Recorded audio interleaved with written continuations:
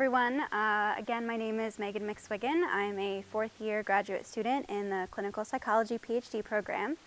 I work with Dr. Kimberly Rank in the Understanding Children and Families lab, especially the Young Child and Family Research Clinic, which is under the umbrella of the UCF Psychology Clinic. So I'm over there in the psych building, and what we're really interested in my lab is young children, mainly 0 to 6. And you might be thinking, psychology-wise, what's going on between 0 and 6, right? They're babies, they're toddlers. Is there a lot that can go wrong there? And we're trying to get out there that there is. A lot of times parents don't start seeking psychological services until much later, school age, kindergarten, first grade. And it's becoming more and more apparent that a lot can go wrong within those early years. And so I'll be talking a little bit today about my thesis data. When I was trying to decide what I wanted to research, I decided that I was most interested in families where there's more than one child.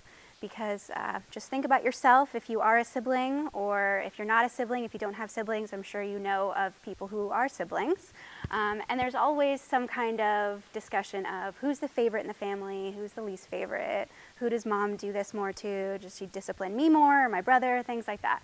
And so anecdotally I've realized that, and then also in the literature there's a lot of research on differential parenting, which is a fancy way of saying how do we treat children in the same family differently. So I was interested in differential parenting and whether this predicts how parents rate their children emotionally and behaviorally. So does differential parenting predict behavior problems in children? And I found that it does. The more differential treatment there is in a family, it turns out the higher these parents are rating their children on things like depression, anxiety, conduct problems, attention deficit problems, things like that.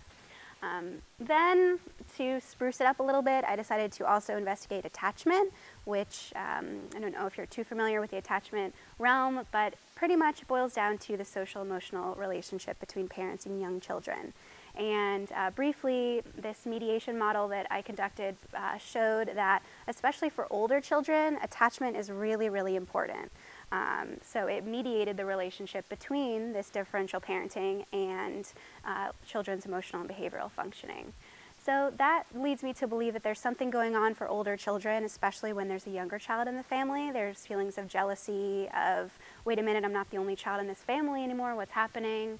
And so, you know, hopefully this will lead into dissertation research, investigating more. So what are these feelings that these children are having? I looked at parents for this study. I'd like to study children. It's a little bit harder to get them into the lab instead of just doing questionnaires with parents, but we'll see if I'm able to do that. And if you're more interested, my poster is over here, and I'd love to talk to you more about it. So, thank you.